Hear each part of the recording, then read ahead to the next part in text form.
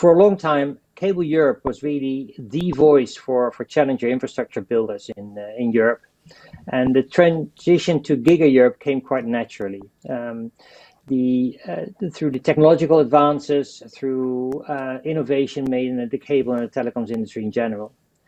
There's been a transition to gigabit speeds, to end-to-end connectivity, high capacity networks using all kinds of technologies, and with a very strong focus now increasingly on the convergence of fixed and mobile networks. Cable companies that consolidated first, like Liberty Global and Altice, started merging with mobile companies, and Vodafone became an active investor in cable. So when Vodafone actually joined the membership of the association and all of its members became more convergent, the association's focus was no longer on cable only. We're technology neutral now.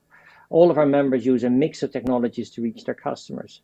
And we thought it's a good time now to relaunch our collaboration under a strengthened voice for private investors in very high capacity networks.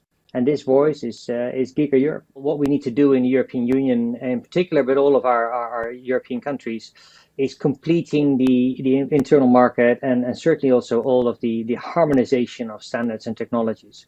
A lot has been achieved, but more definitely needs to be done. We're looking at the implementation of the new code. And as always, we see differences emerging between markets. We see a tendency among some regulators to micromanage this industry. And it should be big picture again.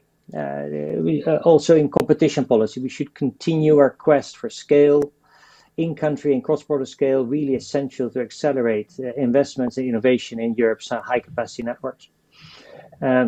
We also need some new reform and new regulation which is fit for purpose, carefully balancing the need for to drive growth and investment in European values and trust in areas such as artificial intelligence, IoT, data, competition rules. They all need to fit for the digital age, and we know that the Commission is working hard on this, and we're actively cooperating with them.